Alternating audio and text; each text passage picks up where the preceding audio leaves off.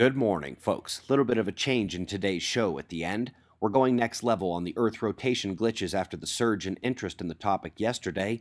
Let's get started at spaceweathernews.com and find the last 24 hours on our star were relatively calm. But she doesn't exactly look blank like sunspot minimum either. Primary feature is the southern coronal hole, reaching up to low latitude. Solar wind was extremely quiet. In 2 or 3 days, we may see intensified streams from that southern coronal hole, but we have stabilized pretty much completely here in the plasma stream and in geomagnetism.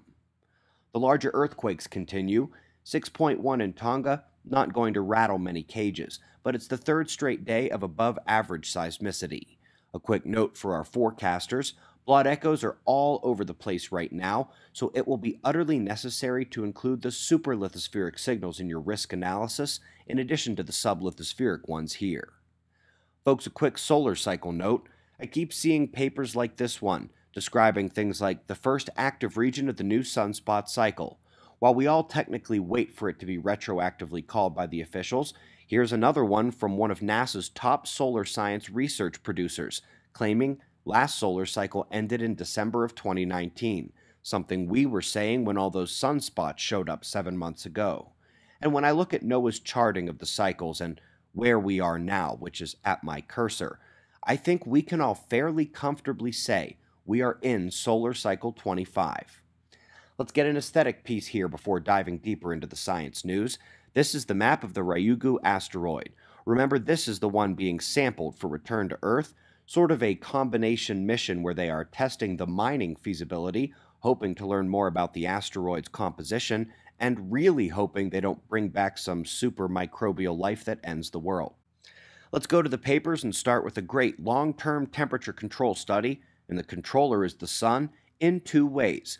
Both the direct means identified here, and which is obvious from the title of the article, but also in the sun's major control over the North Atlantic processes, like the NAO. It's a double solar whammy there.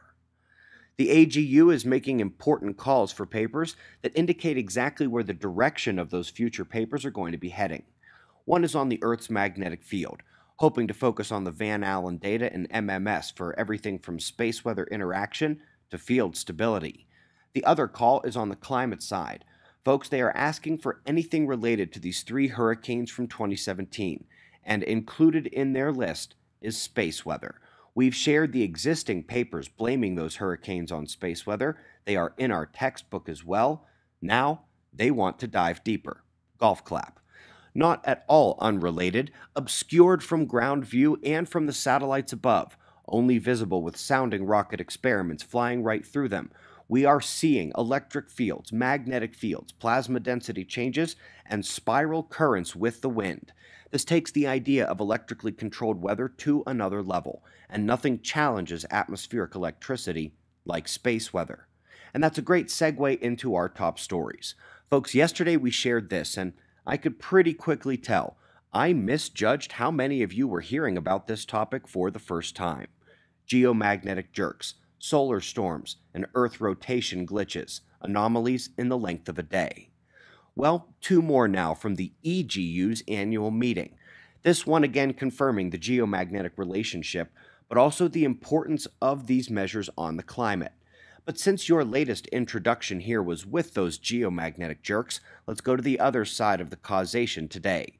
They noticed that magnetospheric ring current might be the guilty party during major solar events, when those are the ones that cause the rotation glitches, which, if mistaken about the ring current, can't be all that unrelated to whatever is inducing the current in the low velocity zone to unlock the crust from the mantle. So what is the magnetospheric ring current? Well, it sits within the Van Allen belts. It is utterly reactive to space weather. For those who remember that story about solar storms creating the temporary third Van Allen belt, yep, that was another ring current excitement produced in there too. Folks, we were just looking at this the other day, the effects of strong electric current on water, olivine, dust, sand, and dirt. Now imagine the largest of all solar storms, the magnetospheric ring current excitement, that's above, and all while the induced current is finding its way through the mantle and perhaps even to the core, creating a geomagnetic jerk at the exact same time.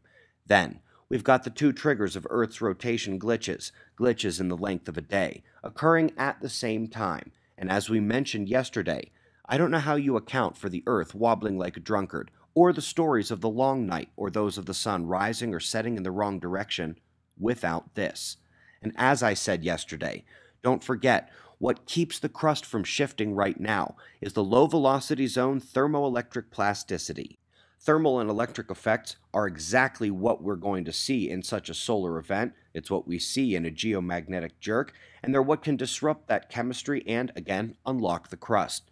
Folks, we greatly appreciate your support. There's more on the catastrophe in Chapter 8 of our book. The rest of the book isn't so bad either, by the way. And of course, below every single video of ours in the description box here on YouTube are tons of resources for you to learn more, as well as them pretty much all being on the homepage of suspiciousobservers.org. I will see you in the morning for the daily update. It's 5 a.m. in the new Valley of the Sun. Eyes open. No fear. Be safe, everyone.